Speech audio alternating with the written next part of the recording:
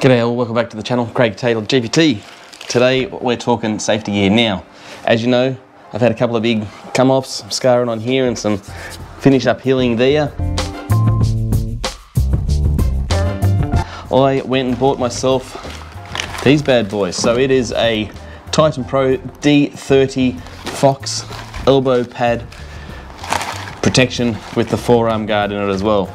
Brand new, unboxed already because it just got delivered.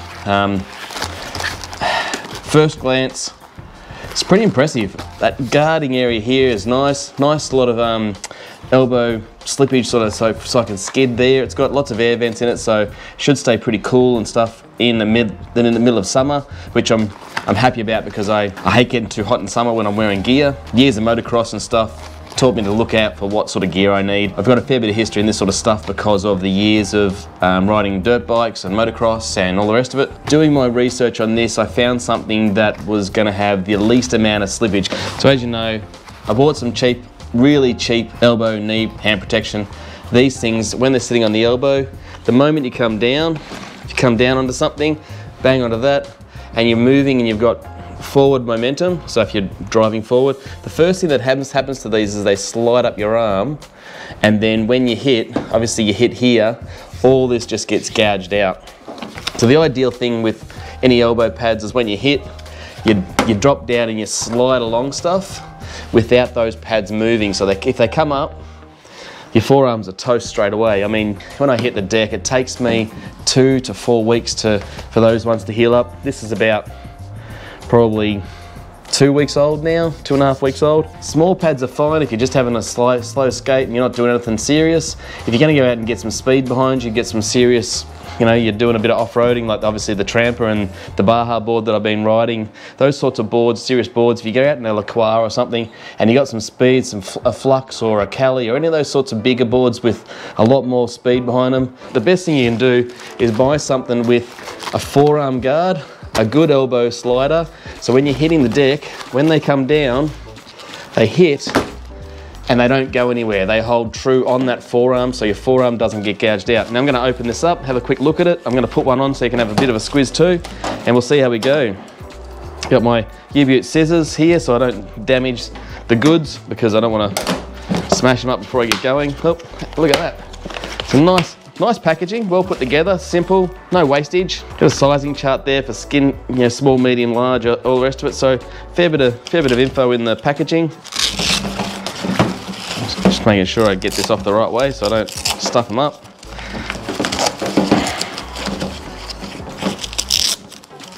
There's one inside the other here, so I'm just going to pull one out. All right, so as you can see, they put a little bit of plastic between them just to keep them good. Now, with this one here, it's got 3 straps. So there's got the top strap, which goes around, believe it or not, your bicep.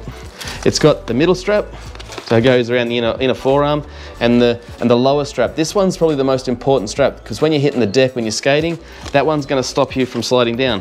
Plus, it's got a nice little bit of material in there, so you can feed your arm through and get it positioned before you start putting the straps on. So straight on the arm it goes, pretty good. It goes straight on there nicely. It's nice and snug and secure, as you can see. Do the bottom strap up, beautiful. Do the middle strap up, beautiful. So right now, it's pretty snug straight away, and it's not gonna really slide up there. Now, when you chuck the bicep one on, this is probably gonna be a bit annoying for some people who are not used to these sorts of straps. As I said, riding dirt bikes for a long time, it didn't really worry me too much. But the luxury for this is, when you hit that deck, that is not going anywhere, you see. All right, you can still straighten your arm out. It gets a little bit tiresome.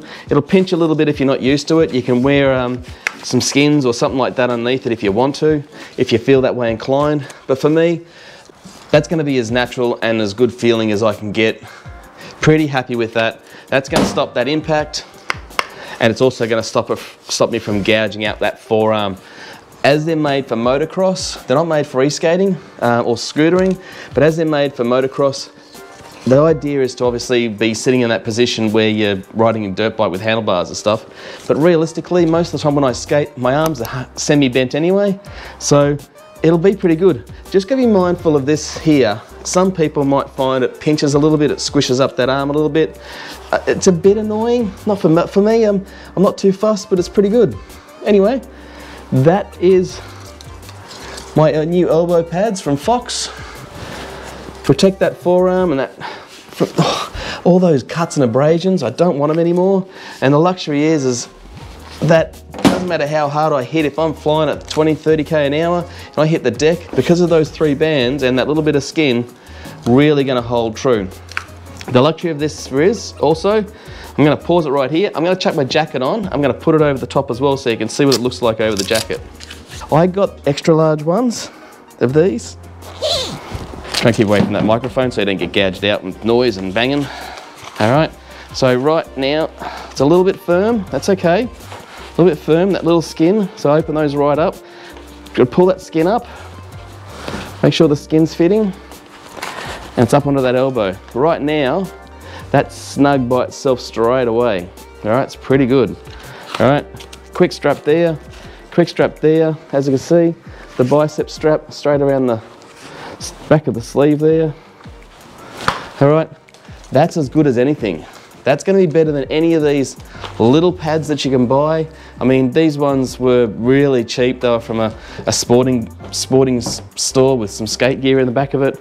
Really, really super cheap. Right now, that's as good as anything, and I'm pretty pleased with that. So anyway, that's just my little take on what I'm getting to stop those big abrasions and those slice ups of those arms. Throw a bit of a skate around, and I'll give you a bit of a wrap up at the end, what I think of them. Right now, pretty damn pleased.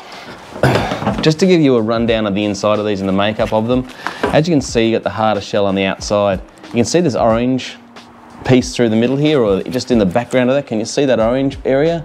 In the middle there, you might be able to see it in here. Well, maybe not.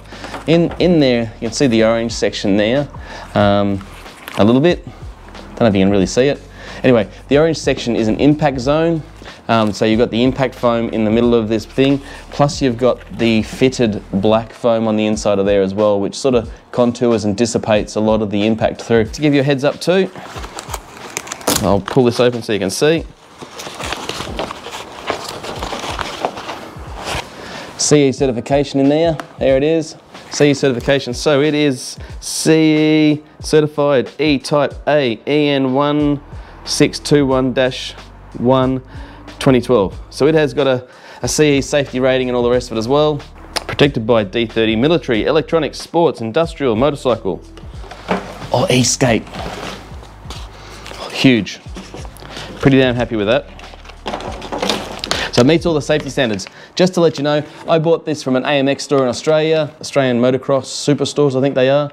They were $169.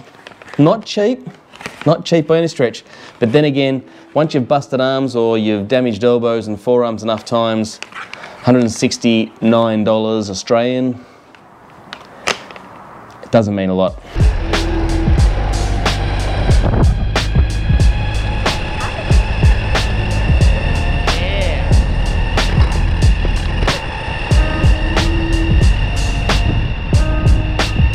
So, went out on one of my normal street boards and my carbon boards, and tell you what, comfy as can be, these elbow pads. A little bit pinchy, a little bit scratchy, as I said they'd be in here, but other than that, fan-damn-tastic.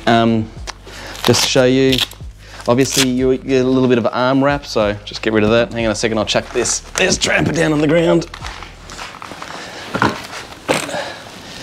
So I went out on both the tramper and one of my carbon boards just to see how the pads would go, just to make sure that I, was comfortable. And as you can see, a little bit of rubber through there. You'll just see a little bit of pinching in there. I'll just show you this one as well. So you can see a little bit of scratching, a little bit of strapping there. You can see the straps just biting into the arms a little bit. But I'll tell you what, these things are going to be absolutely brilliant. So stoked I've got them. Anyway, hope you all enjoy the video of the Fox arm pads. Titans, kings of everything. Anyway, just keep smiling, stay upright. Craig Taylor, GPT out.